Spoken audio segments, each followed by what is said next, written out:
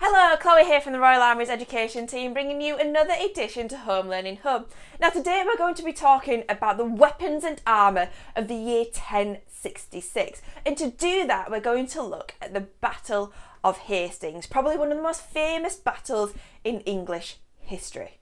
Now, the Battle of Hastings was fought between Harold Godwinson and his Saxon English army and William, Duke of Normandy and his Norman army, and also some of his friends as well that come on for the ride. Now, the reason these two people were fighting is because Harold Godwinson had been crowned King of England after the death of the old King Edward the Confessor. However, William, Duke of Normandy felt like he had the right to the throne because he was promised it a few years earlier. Now, there was another contender, Harold Hardrada. However, Harold Godwinson has already managed to fend him off. Now, the weapons and armour that would have been found on the Battle of Hastings are actually pretty clear to us because of this. This is the Bayeux Tapestry, and it's an embroidery that depicts the Norman conquest of England, including that famous battle. Now let's have a look at the different sides, and let's start with the Saxons with Harold Godwinson. Now the Saxon army would have had different types of soldiers in there, but let's start at the very top. This guy over here is a housecarl. They're the professional soldiers of the time and therefore the best trained and most well equipped. Now you can see here, weapon-wise, he's got the big battle axe that's got two hands on it. Now the axe head is huge. It's about 30 centimetres tall. We know that because of this. This is an axe head from the Royal Armouries collection and is from around the same time as the Battle of Hastings. Now also the Saxon housecarl will probably had a sword, very similar to this one, again from around the similar time, and also probably would have had spears too. Again, this is a spearhead from the Royal Armouries collection from around the similar time too. Now all of these weapons would have caused a lot of damage, but what about the protection? Well, going back to the image of the housecarl from the Bayeux Tapestry, you can see that he has mail. Now this is thousands and thousands of tiny metal rings that have all been interlocked with each other in order to make a garment that will go over the body and protect it. It's brilliant against slashing movements because those rings stop a blade from going towards the body. However, anything like an arrow or a javelin or a spear, something that is quite sharp and would fly through the air, would probably manage to find one of the tiny holes that's inside those tiny metal rings. But that doesn't mean that the mail is completely and utterly redundant. It is still really good protection. Also, it's very movable, and considering it's made from metal, it's still relatively light. It's about 2 stone in weight, but that still would have dragged you down after a few hours of battle. Now, we've also got to protect the housecarl's head, so he's got a helmet with a nasal guard protecting his nose, and also he has a shield. Now, it's on his back at the moment because he needs his 2 hands to wield his axe, but that shield is still fantastic protection. It's round, made from wood and leather, and has a metal boss in the middle. Now that metal boss not only protects the carrier's hands, but can also be used as a weapon. And I'm going to let you think about that and let your mind go away with how gory you can get with using that metal boss as a weapon. Now that's the top ranks, but what about the lower ranks? Well, they would just get what they could afford. There is no easy way to say that you will walk into battle with whatever you could get your hands on, and sometimes that might not be a lot. It could have been a padded jacket for protection, or maybe even something made from leather. It could have been a smaller shield, or even just a plain wood shield if you could get a hold of one.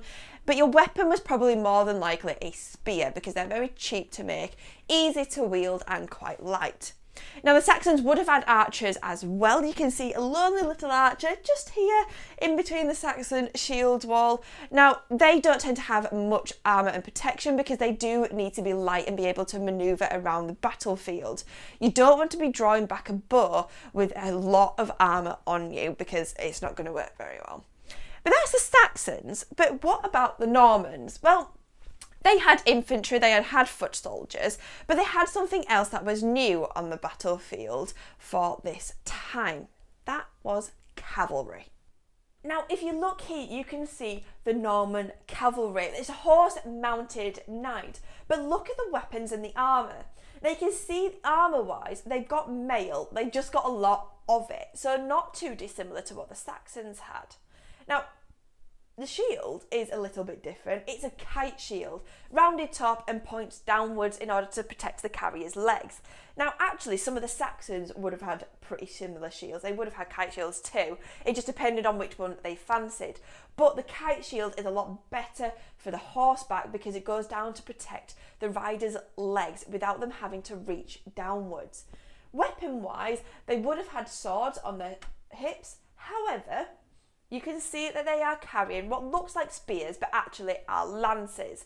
Now, they're not actually too different. It's just a lance is probably a little bit longer. It means that the rider can attack his enemy without having to get down off the horse, which was key because it meant that the rider was further away from attack.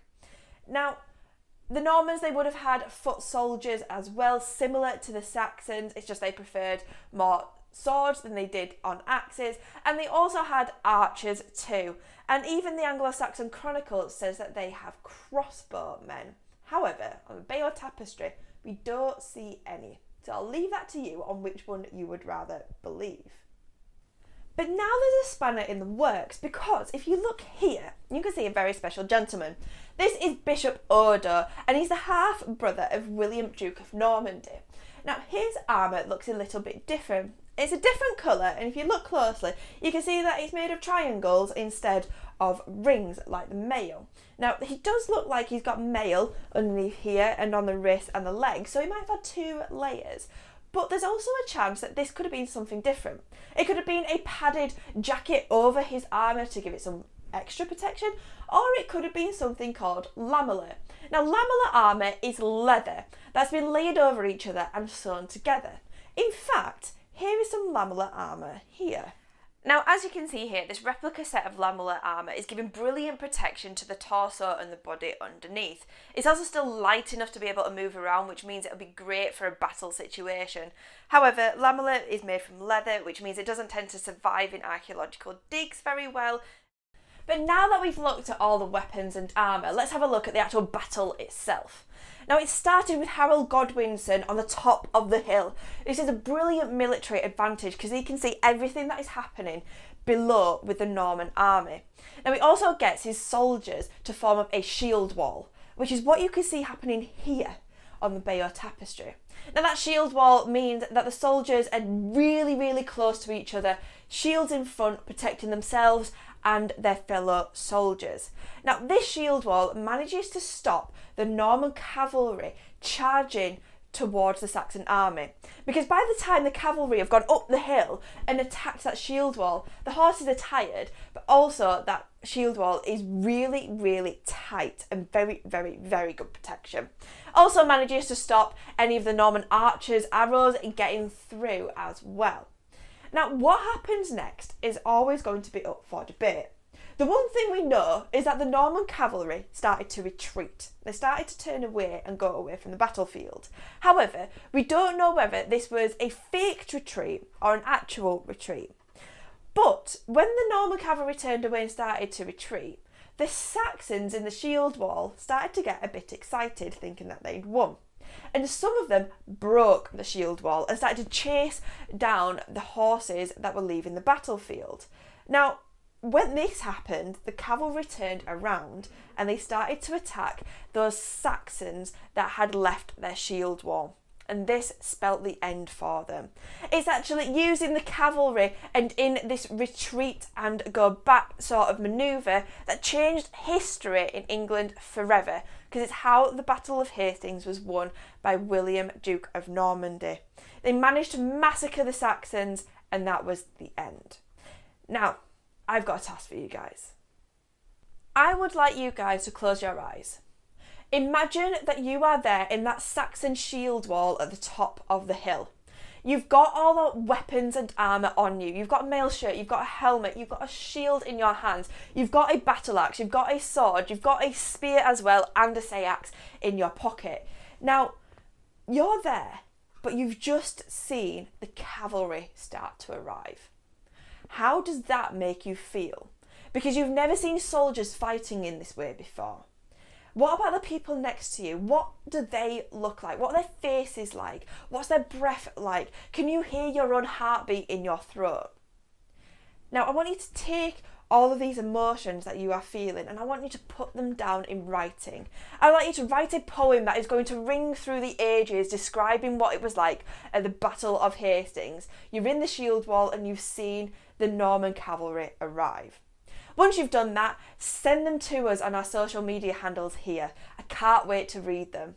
And don't forget to join us on the next edition of Home Learning Hub.